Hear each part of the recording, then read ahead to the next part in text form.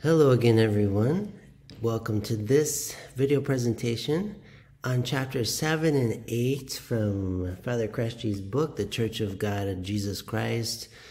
These are very exciting chapters. Everyone is theologically packed. Chapter 7, the Ecclesiology of Vatican II. Arguably the most... all the ecumenical councils are very significant in the history of the Church. But the Second Vatican Council, the greatest magnitude in terms of number of bishops, over 2,500 participating bishops from around the world, the majority of who were not from Europe and North America. And it's just a sui generis council in the history of the Church, one of a kind.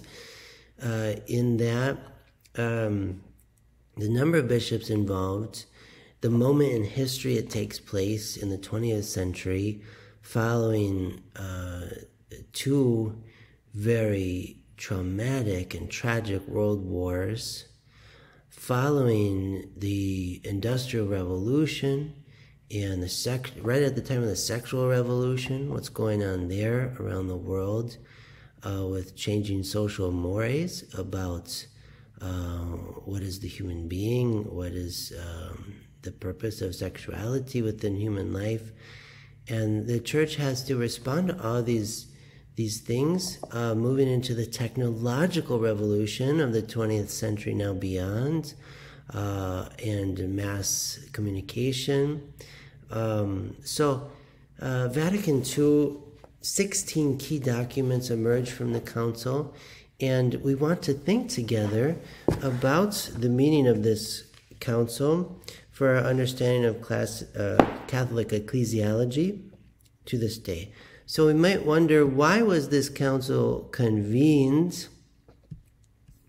We want to think about this together.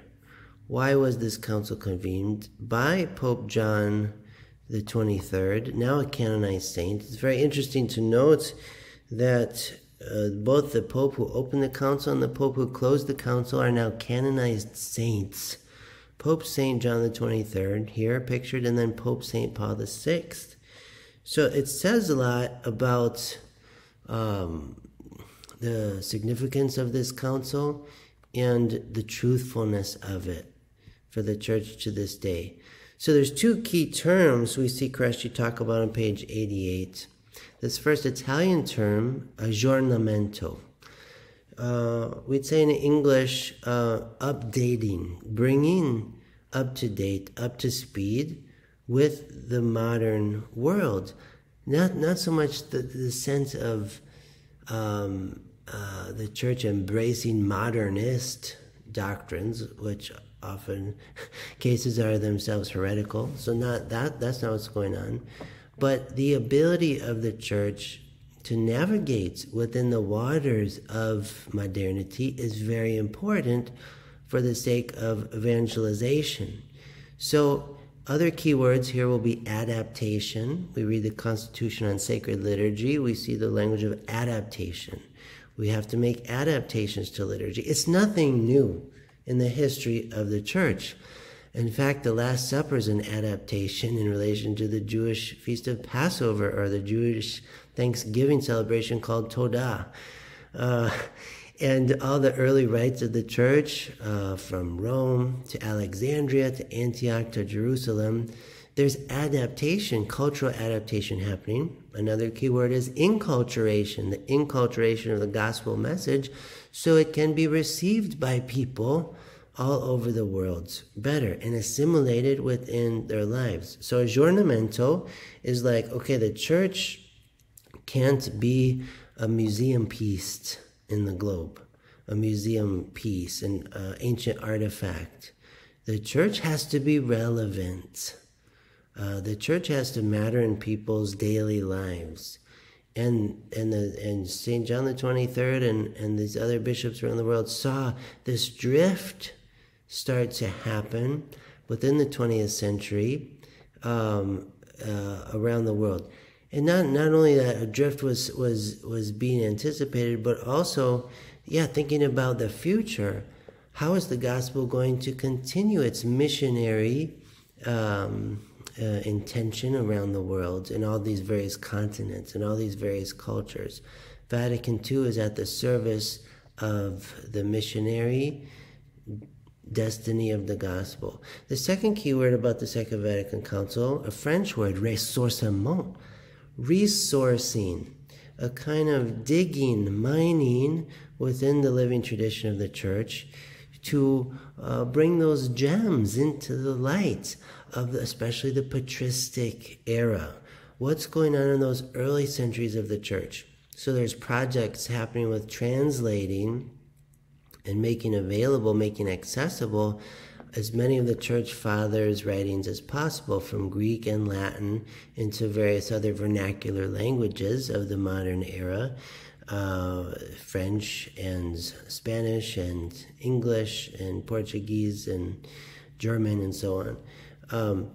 So this making more accessible the riches of the earlier eras of the Church, as well as everything in between, but a resourcing of the tradition in a cross-section kind of way.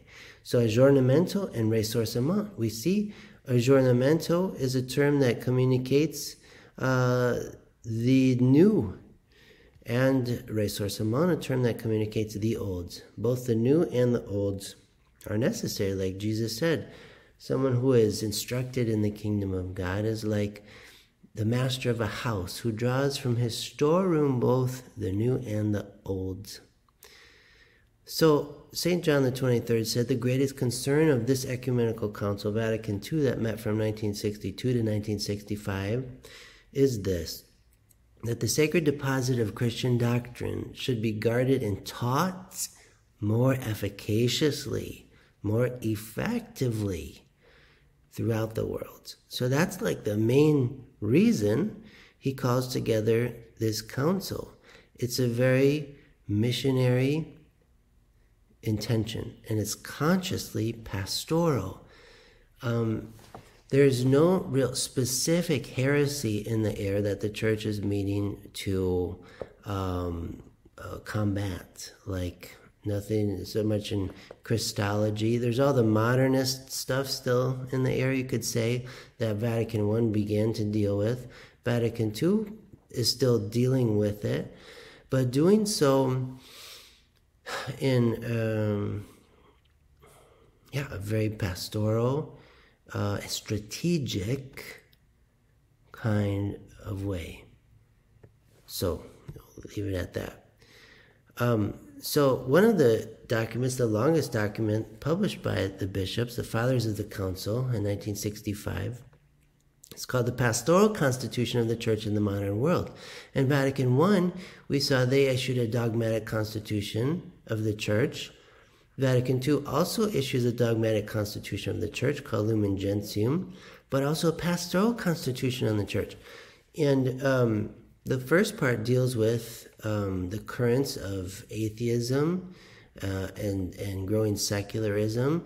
The second part of the document deals with applied issues in social ethics, things like the dignity of the human person, the family, the political order, the economic order, the threat of war. All these different things this document is dealing with, the bishops are speaking to. It's consciously pastoral counsel with the goal of effective evangelization within the modern world. And again, it's like there's a prophetic intuition happening at the council that times will continue to change very rapidly throughout the world. And so it's thanks to this council that the Church is still alive and well throughout the world, even with priest shortage, even with closing of so many Catholic schools, even with parish consolidation. All these things we experience in the United States, Well, in other parts of the world, there's a rapid expansion of Catholicism and needing to build schools and a lot more priests. So it depends where we're at in the world, what's going on in the local church. But in any case, on the whole, the church is alive and well, thanks to the Second Vatican Council.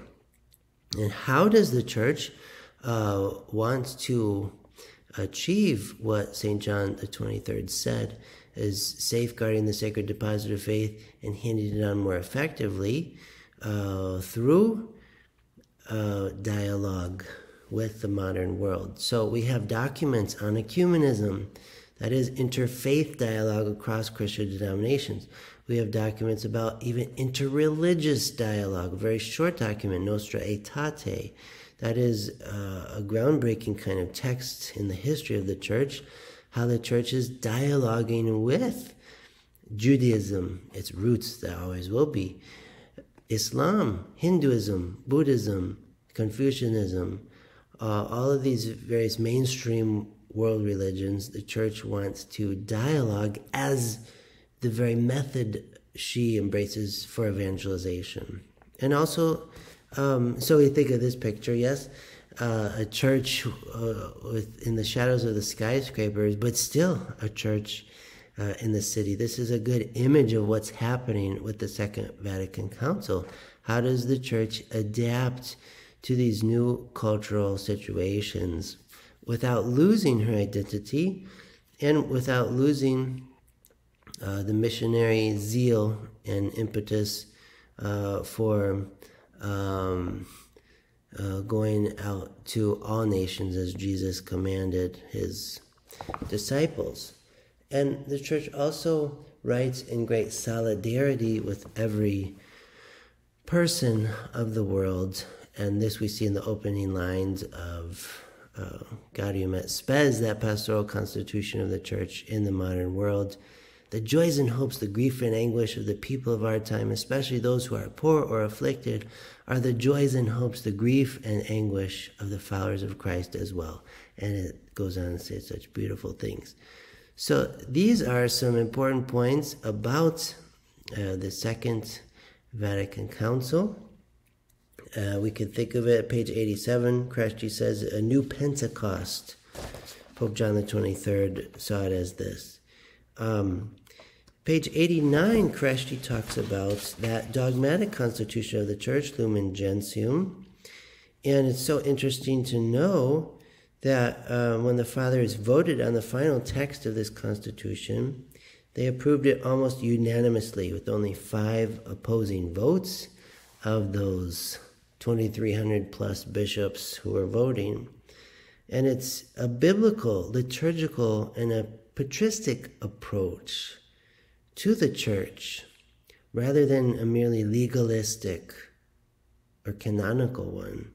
There's still the canonical truths there, but there's this resourcing happening of let's get back to all of the biblical typology about the church and this rich understanding of the church that involves many models of understanding the church. There's a great quote on page 91 from Lumen Gentium, paragraph 8, where we read that the Church of Christ, set up and organized in this world as a society, subsists in the Catholic Church. Although outside its structure, many elements of sanctification and of truth are to be found, which, as proper gifts to the Church of Christ, impel towards Catholic unity. Okay? So the relationship with the one holy Catholic and Apostolic Church, whose Pope is in Rome, and all these other Protestant churches, and even Orthodox churches. There's many elements of sanctification and truth found, which is proper gifts to the Church of Christ, impelled towards a Catholic unity. But outside the Catholic Church structure, these elements of sanctification and truth can be found, not in their fullness, but it's only in the Catholic Church the fullness of sanctification and truth subsists. It's a really important line from Lumen Gentium.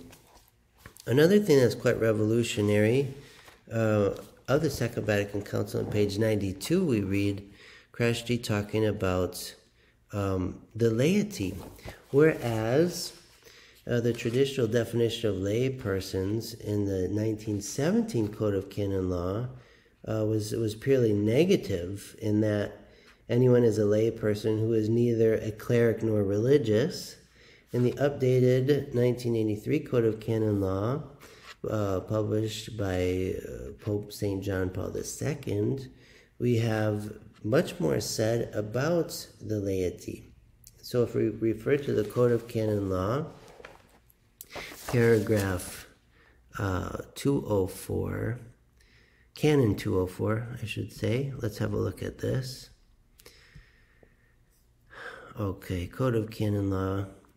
Canon 204, Section 1, the Christian faithful are those who, inasmuch as they have been incorporated in Christ through baptism, have been constituted as the people of God. That's a big name for the church in Lumen Gentium.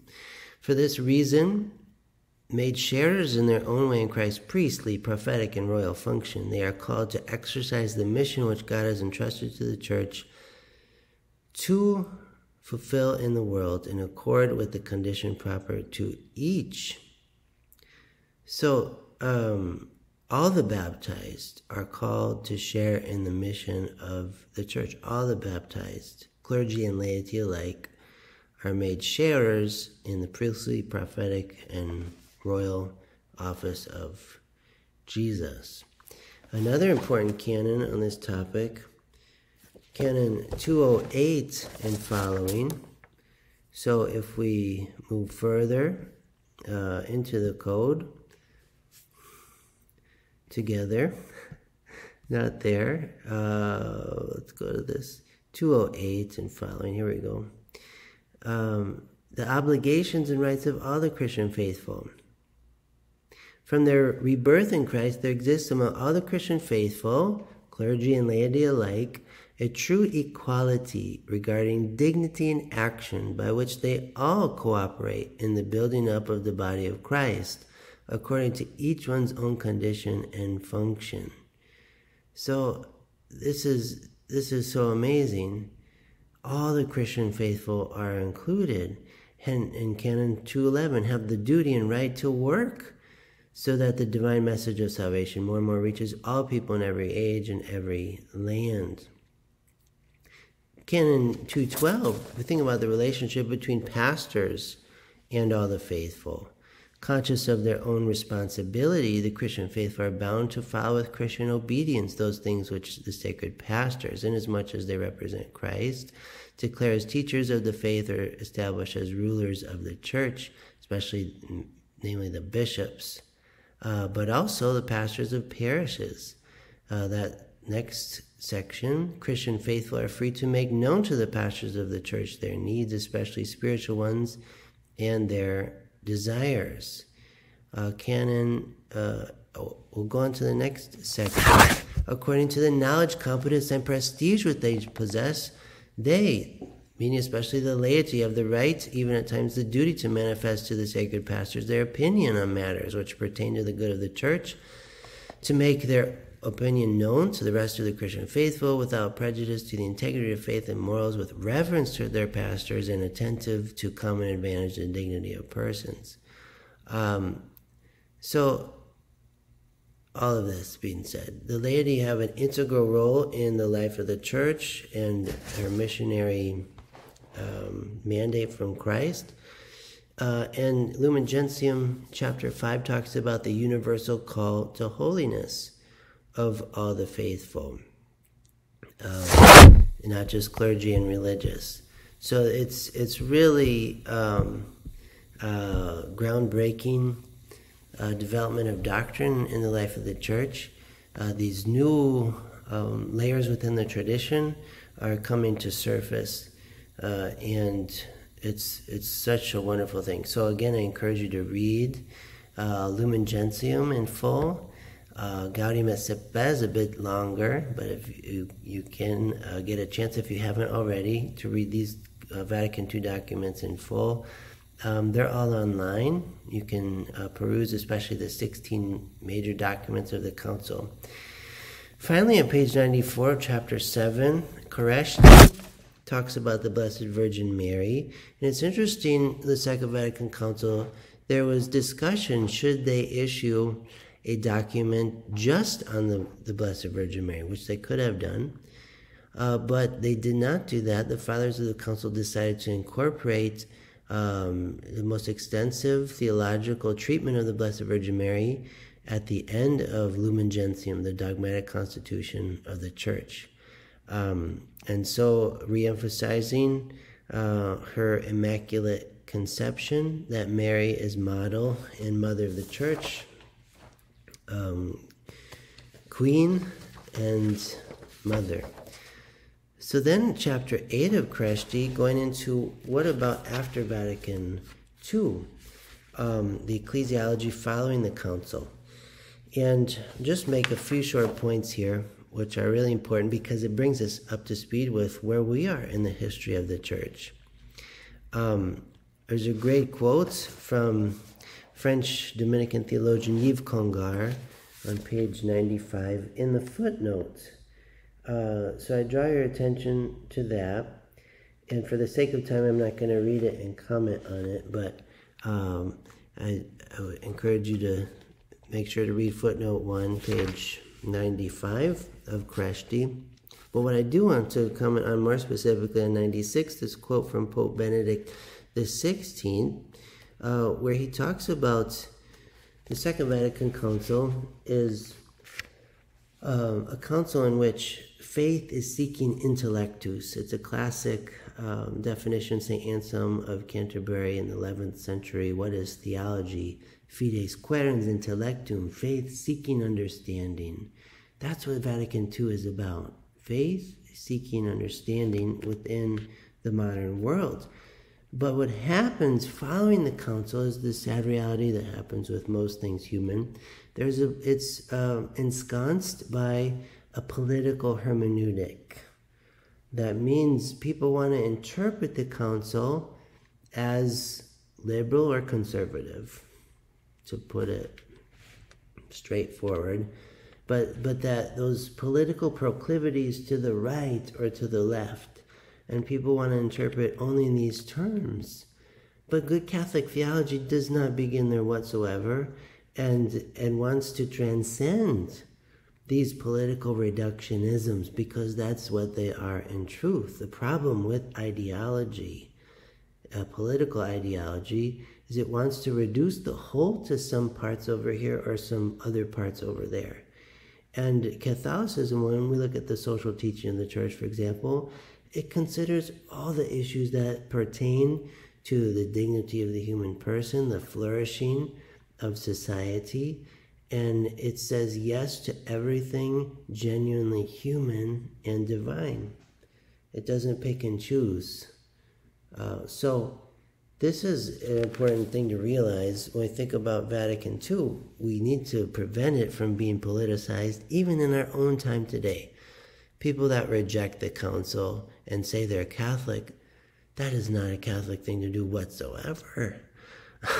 Sorry, it's an ecumenical council, and the Holy Spirit guided these bishops to think what they thought, to write what they wrote. All the deliberations that happen, and the most faithful implementation of the council. Yes, sometimes it's not implemented well, largely because of the obstacles involved in politicizing it and political hermeneutics. So we have to continue to commit toward the whole, to think toward the whole, to live toward the whole. This is Catholicism. And so we want to get at the question, what is the real council of the Fathers, Kereszty says on 96. But we see some beautiful things happen in the years since the council. On page 98, we read about the mutual lifting of the 1054 excommunications between the Patriarch of Constantinople and the Bishop of Rome. And this is in the year 1964, as the Second Vatican Council is taking place, still, Pope Paul VI went on pilgrimage to the Holy Land to meet with Patriarch Athenagoras of Constantinople to ask forgiveness of sins committed by Catholics. The two embraced on the Mount of Olives, recited together the Our Father, lifted the mutual excommunications between Constantinople and Rome that go back to the 1054 schism of the Eastern Orthodox churches and the Roman Catholic Church. So it's not that they became one, but they at least lifted the mutual excommunications, a very symbolic and necessary gesture. And then later in 2016, Pope Francis met with the Kirill, the Patriarch of Moscow and all of Russia, in Cuba in February of 2016. So that these kind of things are happening, these ecumenical movements toward and promoting Christian unity is very good, very important.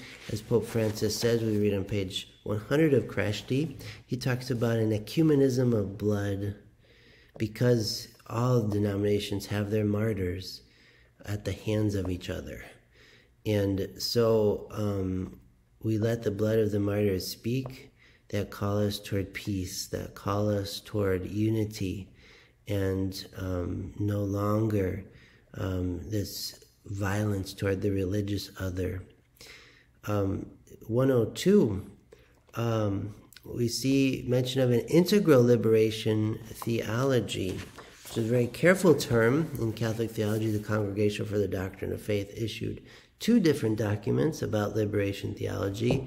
One speaking of it in a very concerned way, pointing out, necessary to point out all the negative aspects under that general term liberation theology, but another text highlighting the very important points that come with the faithful aspects of liberation theology in general. And so there was a joint publication on liberation theology by the prefect of the Congregation for the Doctrine of the Faith, Gerhard Ludwig Müller, and Gustavo Gutierrez, the father known as the father of liberation theology, Dominican, Peruvian theologian and priest. So these kind of things are important. We think of Pope Francis, Querida Amazonia, his apostolic exhortation following the synod on the church in the Amazon. So again, some amazing things happening with this missionary impulse of the church around the world. The last point I'd like to make then, so much content here in these chapters. Page 104, Kereszty going back to those terms that characterize the Second Vatican Council, not only aggiornamento, but also and always ressourcement. And a quote from de Lubac on habit and routine, page 104, habit and routine have an unbelievable power to waste and destroy. Again, the need for the church always to reform, semper reformanda, and a necessary ongoing critique of a bureaucratic status quo way of being church, in which habits and routine can hypnotize and make all the faithful sleepwalk without this impassioned desire to share the gospel with everyone. And St. Paul VI said the church exists to evangelize. And so these chapters on the Second Vatican Council and its aftermath really get us back to the missionary identity of the church, and much more on this to come. So thanks so much for thinking together on Kereszty chapters 7 and 8.